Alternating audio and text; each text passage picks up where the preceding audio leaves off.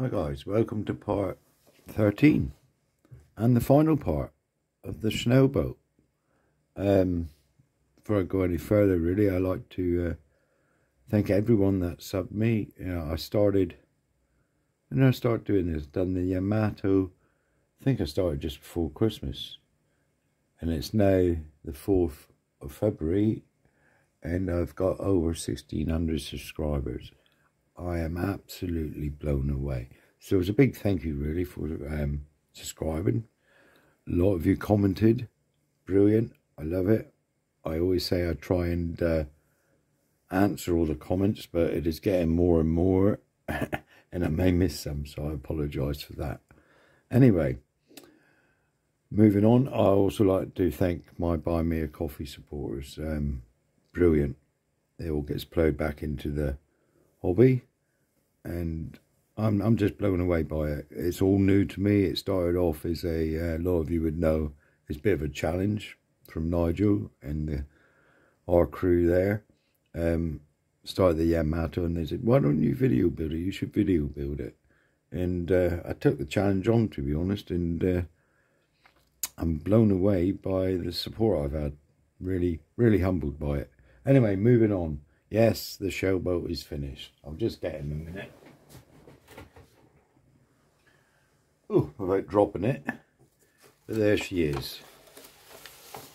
What can I say? Absolutely enjoyed every minute of it, really. Anyone that wants to build a boat or get into building ships or whatever, boats, they wouldn't go far wrong with this one. It's a nice little build. The only thing I will say, if anything, the guns are a bit soft and lacking a bit of detail, but I had the photo etch set. To me, with the photo etch set, they've come out all right. Someone I can't remember who it was now. Someone pointed out I had the gun there the wrong way round, which was all right, not a problem. I've corrected that now, that's all the right way round. But yeah, it's a nice, I put my wires on there, obviously put the flag on, whoops, and done the bit of cable, and that one's gone slack there, I see, so I may have to readjust that a bit. But it has come out rather nice. Yeah, let's just put it out again. Zoom in. I'm on a different phone today. It's mine normal phone flat. But there. Anyway, you see me breakfast there as well, can't you? Never mind. So there, that's the final boat. What next? Right, the next boat's going to be the Megami. I have got, let's put this one out of the way a minute.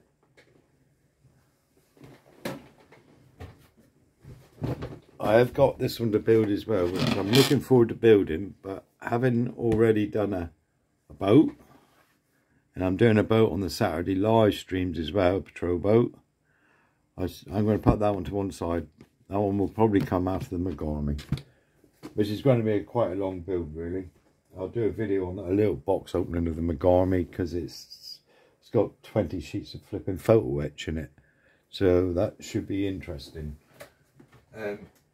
I've said before, that one there is going to be a slow build. I'll try and get video off of that once a week, probably, if I can, depending on the progress.